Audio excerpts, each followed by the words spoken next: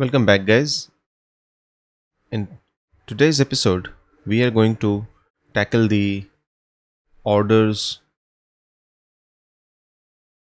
component in our application.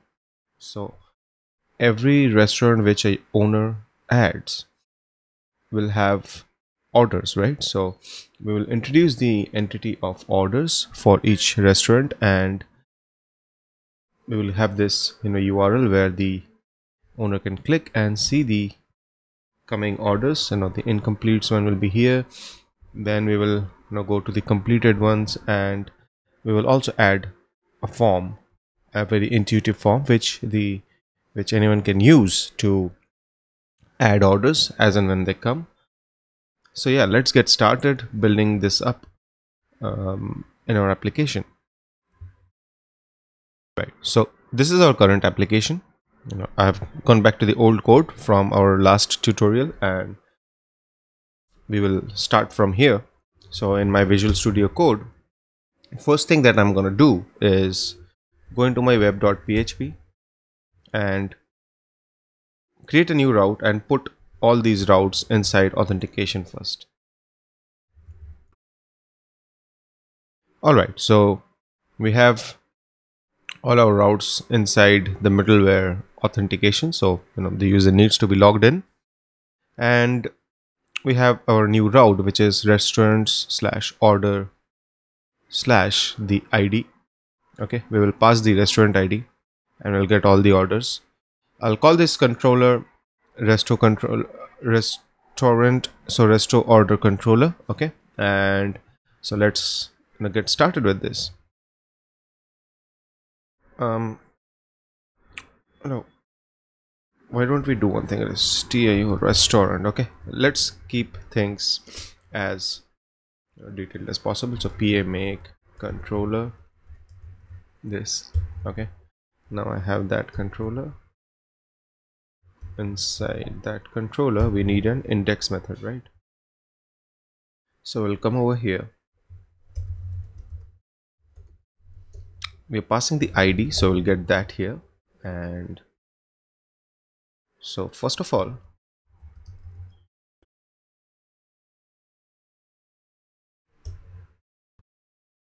okay, we will check whether the restaurant is available or not. I could have done route model binding, but I'm not doing it right now because I also need to get the orders and everything. So let's keep it this way for now. So if I don't find restaurant, I'll need to abort, saying it's a 404. Okay, if you would have done route model binding. Okay, I have already done find or failed, so let's do it find. Okay, so that we get this error, otherwise it will show an exception. And if we find that, we'll need to get the orders. So that's something which we will need to work on. For now, let's say we'll return orders dot order index. Now we don't have this view, so let's create it inside resources.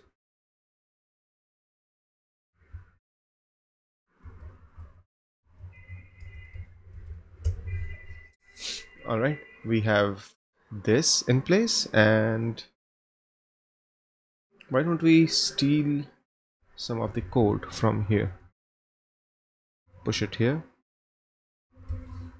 and we need to send the orders, right? So for now, what we can do is we'll pass the restaurant.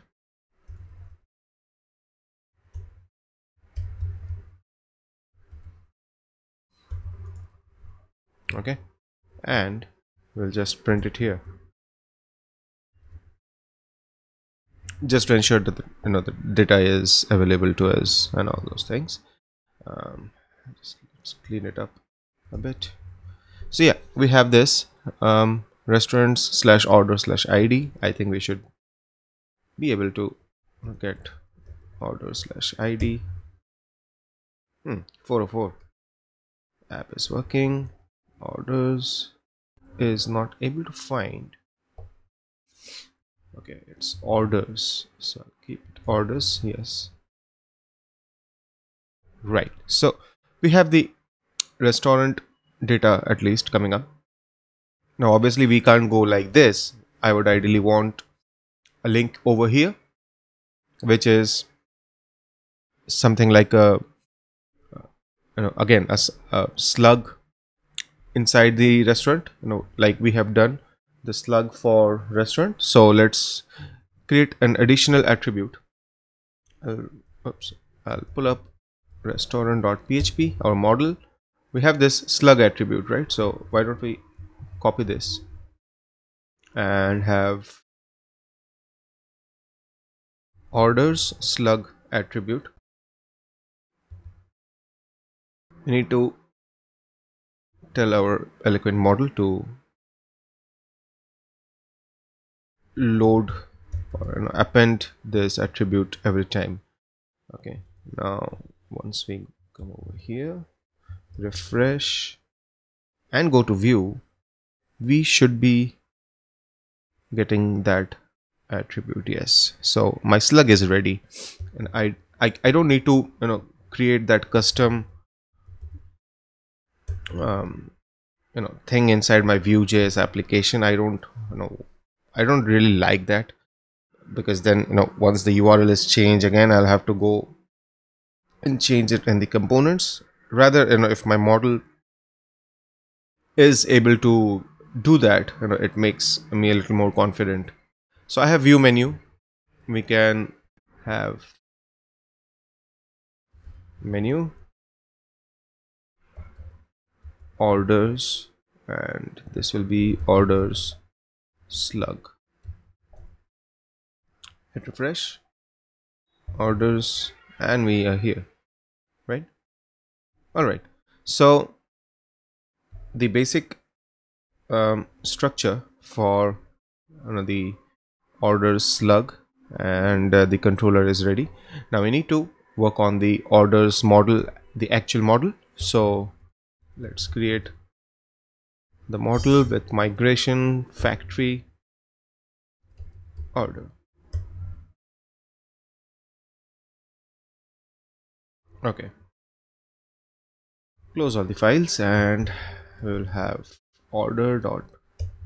So let's create orders table, and we'll need to get the entire migration. I'll just copy paste the code and we will go over it.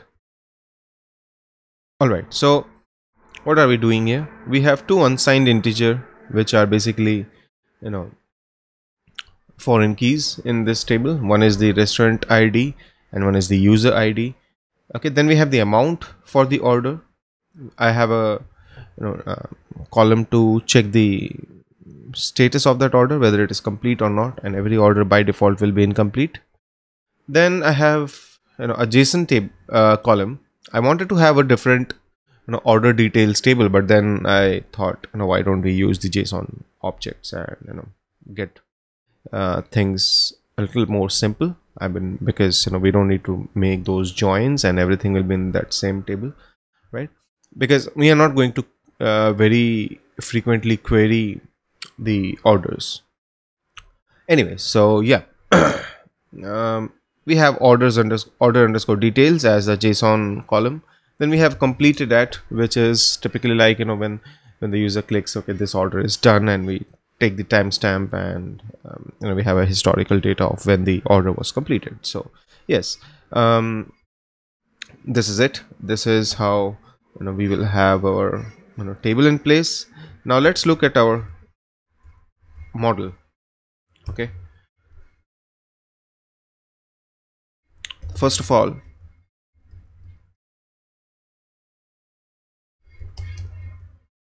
we'll have a guarded property as empty. Okay, so that we can kind of use all the create columns, and then we need to get some relationships, right? So an order belongs to a restaurant, so return $this belongs to restaurant class, and then I think I need to add the foreign key resto id. Okay. Now I already have some data, you know, pumped in through the database seeder, so I'll just, show you the table first. So in my table plus, I have orders, and so order has this resto id, right? So restaurants are related. So why don't we do one thing? So this is here, and inside restaurants we have orders. Return this has many class. Okay. All right. I think the relation should work. Let's try out in our tinker application. So we're sure of that. Um, let's have order find one. Okay. We are getting orders, and if we do restaurant find, we will get that. But if we do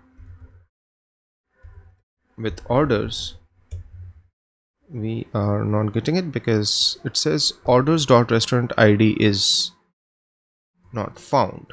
So our relationship here needs to additionally say that it is restaurant id. I think that should work. Yeah. So we have these many orders. I think there are quite a few.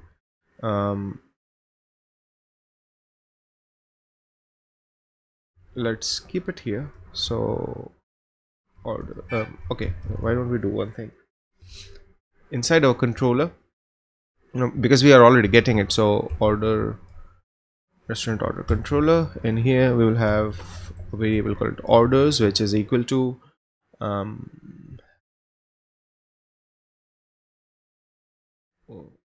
orders where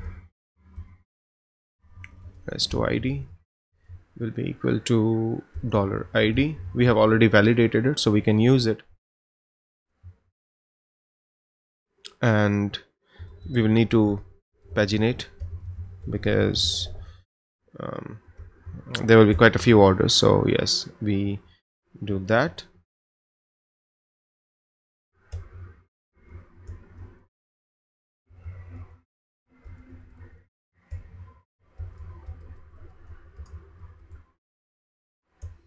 Okay, this is kind of done. Order index blade. I'll copy and create one more row, and let's just see if things are proper. MB3, need some space, and dollar orders. Come over here. Okay, orders not found. I think I haven't imported the class, which is a very common thing. ORD orders. What happened? Oh, sorry.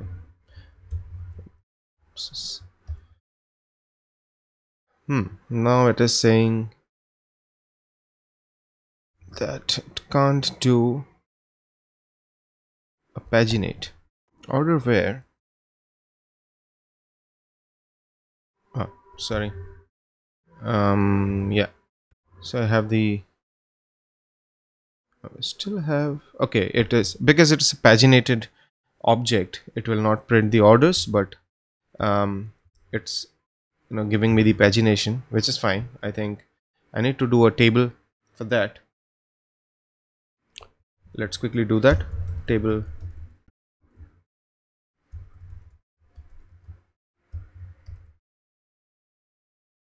Let's have the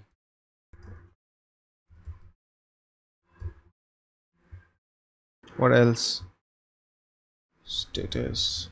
Okay, these three things, and then t body.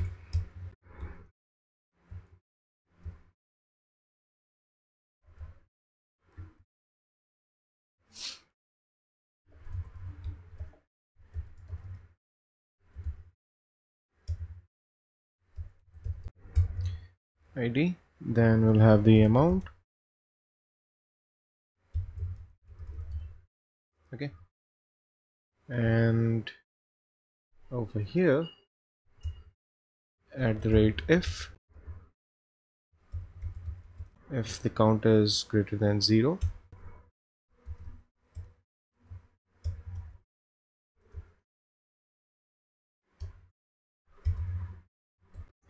okay. So we have this in place, and the last thing, obviously, dollar orders render. Hit refresh, and we have that thing with pagination. Obviously, all of them are dummy data, and it right now is not making sense, but okay, I think this will be a little more interesting. Why don't we do one thing? I know you don't have the complete picture about the data which we will be talking about, but for now, just bear with me. What I'm trying to do is, in every order in the JSON table, I have this customer name, customer phone, and customer address. So name will be order, order details, customer name. I think that's how it will come up.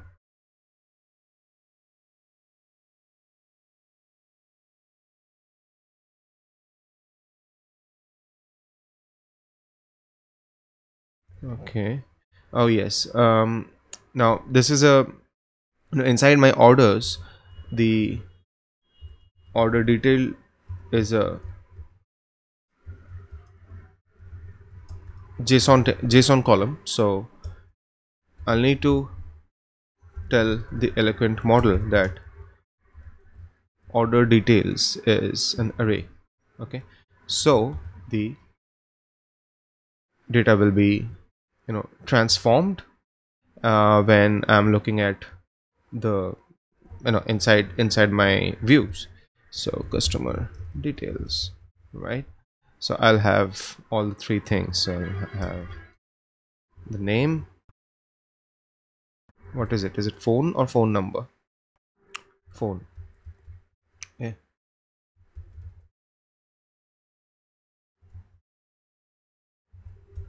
All right. So we have this data, and obviously, whatever we have done so far is basically we have created these relationships, and we have ensured that we are able to load the data. Now, in the next video, what we will do is create our factory and seeder and see how the data is populated, and then later on we will work on the create order form as well. Thanks for watching, guys. If you like the videos, do click on the thumbs up icon and don't forget to subscribe to my channel.